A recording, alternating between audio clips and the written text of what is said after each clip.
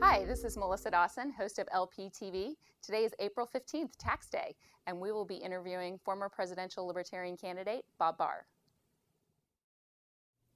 All right, well, as we are here on April 15th, Tax Day, can I ask you, how much did you pay in taxes last year? You can, but that's a private matter. The bottom line is I paid too much, way too much. The fact of the matter is that no matter how much any individual citizen in this country, taxpayer, pays, they're paying too much, because the cost of government is so far in excess of what it ought to be, what the citizen legitimately ought to be paying for in terms of legitimate government services, that every one of us, you, me, everybody in our family, we all pay too much. Agreed. There are hundreds of rallies happening all over the country today with the Tax Day tea parties. Why do you think people are speaking out now more than ever this year? I think people are speaking out now more than ever before, for one thing, because the Libertarian Party is getting the message out to the people. There's a Libertarian Party that really first came up with the idea of a tax protest day on April 15th that began this series of rallies that all sorts of people are jumping on that bandwagon now, which is good. You know, we're glad they're doing that. But I think what has really caught people's attention is not just that it's April 15th. April 15th comes every year, and every year people pay taxes and they get upset by it.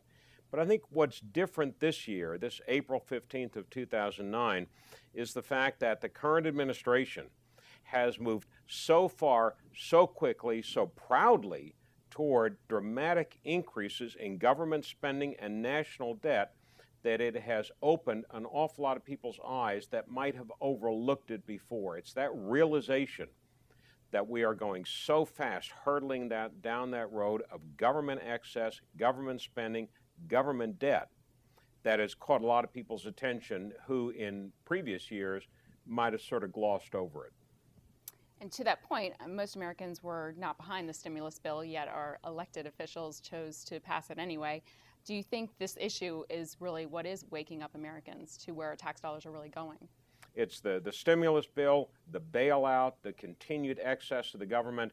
Absolutely. The stimulus bill that a majority of members of Congress and a majority of members of the Senate voted for, again, following on the heels of this process that was started in the prior Bush so-called Republican administration with the bailout. Do you believe that Americans should be forced to pay income taxes? I think Americans need to realize that there is a cost to government. We have to have a national defense, and it has to be paid for. So yes, there is a legitimate basis for a system of taxation that people who take advantage of those necessary services of government, such as a national defense, need to pay for. But the income tax, is it necessary? No.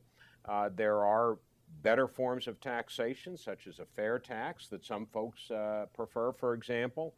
But we're not going to all of a sudden do away with the income tax. We're not going to all of a sudden do away with all of those things out there that we as libertarians would like to see done away with.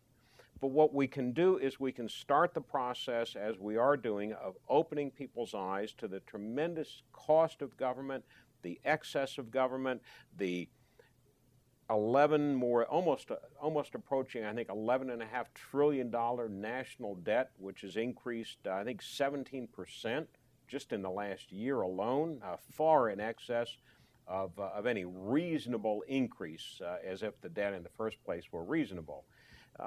So there is a legitimate case to be made that Americans should pay something for the necessary cost of government, but what we need to start doing is starting to significantly begin the process of cutting back that cost of government so we can dramatically start lowering taxes and then move to a better system of raising revenue for necessary government programs. How has the income tax shaped the lives of Americans? It's become the tail wagging the dog. Not only does the size of the income tax dictate how much money people can spend, and they have to factor that into their family budget, the same as it's factored into a corporate budget, for example, but it has become the reason why many businesses engage in certain practices. It has become the reason why some Americans decide to contribute or not to contribute to certain charities, depending on the deductibility rate for that. And that should not be the case. The system of taxation, the system that we have in this country, or that we should have in this country, to pay for government services should not be the economic tail wagging the dog for either the family budget or the corporate budget. Yet it has become that. It has become so complex, so cumbersome, so unfair that only the big corporations can really manipulate it and have the resources to seek certain advantages. It's why the average American, excuse me, it's why the average American, for example, finds it very difficult even to simply fill out the tax forms because they are so complex. That's not the way it ought to be in America, in a country that was founded on notions of economic freedom and free enterprise.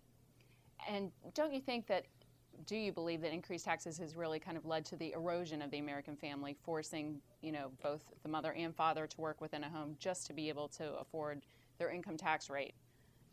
The fact that our taxes are so high, not just the income tax, for example, but also the so-called death tax or estate tax and property taxes, and then you have huge sales tax and special taxes.